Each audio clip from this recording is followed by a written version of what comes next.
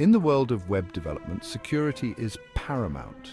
It's like locking your doors at night, but for your website or application. Without proper security measures, you leave your project vulnerable to attacks.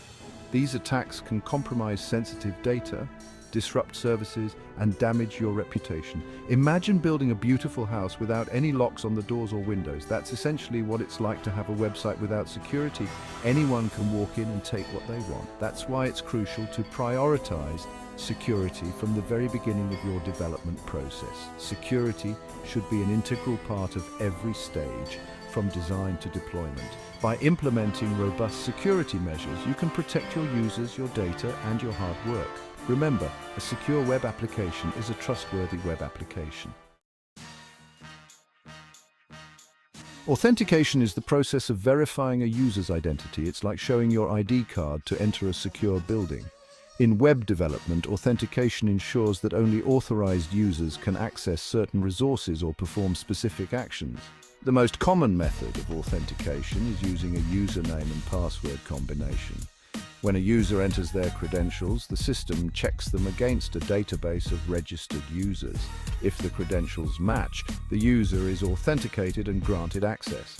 However, relying solely on passwords can be risky. Passwords can be easily guessed, stolen, or forgotten. That's why it's essential to implement additional security layers, such as two-factor authentication or 2FA.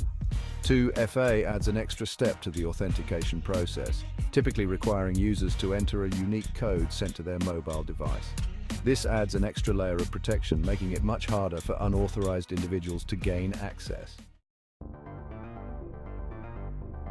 Authorization goes hand in hand with authentication. While authentication verifies who you are, authorization determines what you're allowed to do. It's like having different levels of access within a company. Once a user is authenticated, the system needs to determine their access rights. This can be based on their role, permissions, or other criteria. For instance, an administrator might have full access to all features, while a regular user might only have limited access.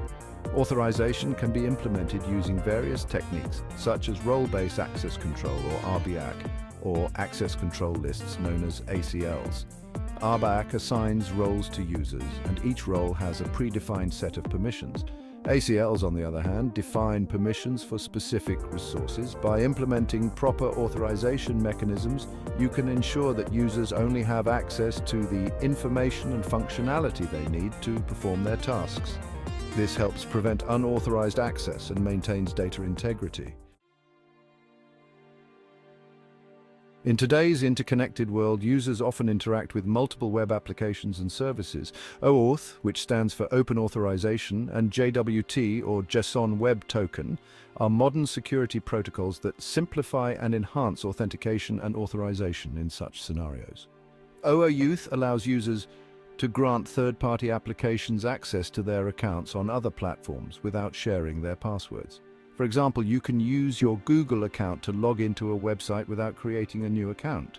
JWT, on the other hand, is a standard for securely transmitting information between parties as a JSON object. It's commonly used for authentication and authorization purposes. JWTs are digitally signed, ensuring the integrity and authenticity of the information they contain. By leveraging OAuth and JWT, you can streamline user authentication, enhance security, and provide a seamless user experience across multiple platforms. Section 5, HTTPS and SSL/TLS Encrypting Communication. HTTPS, which stands for Hypertext Transfer Protocol Secure, and SSL/TLS, which stands for Secure Sockets Layer and Transport Layer Security, are essential for securing communication between a web browser and a web server.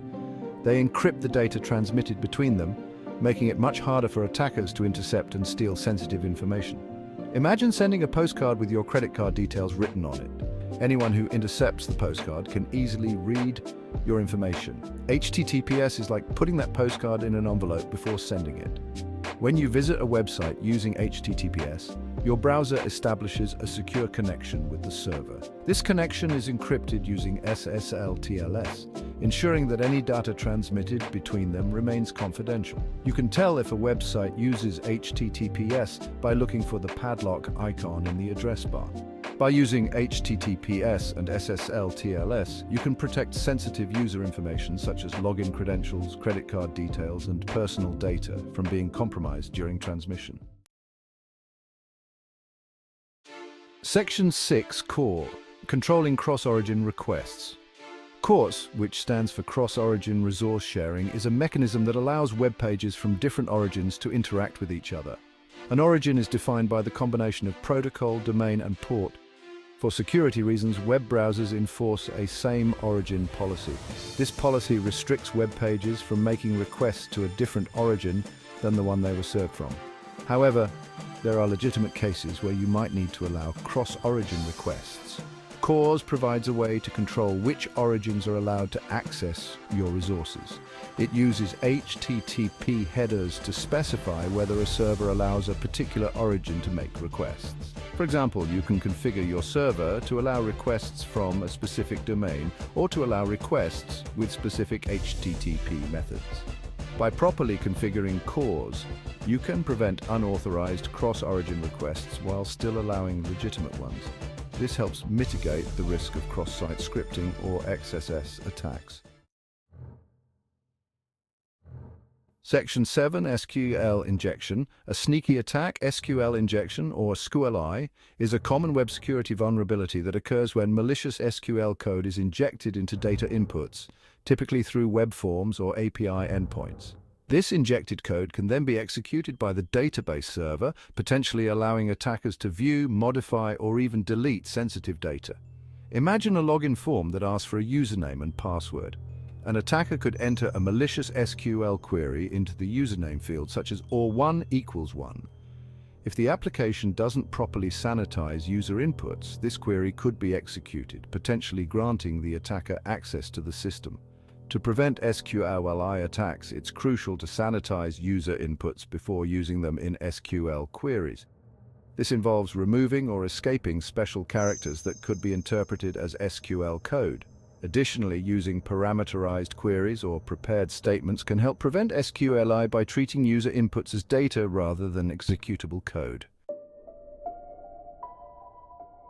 Section 8 XS. Beware of malicious scripts. Cross-site scripting, or XSS, is another common web security vulnerability that occurs when malicious scripts are injected into a website or web application. These scripts can then be executed in the browsers of other users, potentially stealing their cookies, hijacking their sessions, or redirecting them to malicious websites. Imagine a blog that allows users to post comments. An attacker could post a comment containing malicious JavaScript code, such as, if the blog doesn't properly sanitize user-generated content, this code could be executed in the browsers of other users who view the comment. To prevent XSS attacks, it's essential to sanitize user inputs and outputs. This involves removing or escaping special characters that could be interpreted as HTML or JavaScript code. Additionally, using a templating engine that automatically escapes user-generated content can help prevent XSS. Section 9. Data validation and sanitization, keeping data clean. Data validation and sanitization are crucial aspects of web security. Data validation ensures that user inputs meet specific criteria, while data sanitization cleanses data of potentially harmful characters or code. Think of data validation as a bouncer at a club. The bouncer checks IDs to make sure everyone entering meets the age requirement. Similarly, data validation checks user inputs to make sure they conform to the expected format, type, and range. Data sanitization, on the other hand, is like washing your hands before eating. It removes any dirt or germs that could make you sick. Similarly, data sanitization removes any potentially harmful characters or code that could compromise your application. By implementing robust data validation and sanitization techniques, you can prevent a wide range of security vulnerabilities, including SQLI, XSS, and others. Section 10. Conclusion: building secure web applications. In the ever-evolving landscape of web development, security is not a one-time task, but an ongoing process. By understanding and implementing the best practices discussed in this essay, you can build more secure web applications that protect your users, your data, and your reputation. Remember to prioritize security from the very beginning of your development process. Implement strong authentication and authorization mechanisms. Encrypt communication using HTTPS and SSL TLS, and control cross-origin requests using CORS. Be aware of common vulnerabilities like SQLI and XS, and take steps to prevent them through data validation and sanitization. By making security an integral part of your web development workflow, you can create trustworthy applications that users can rely on. Stay informed about emerging threats and best practices to ensure your applications remain secure in the long run.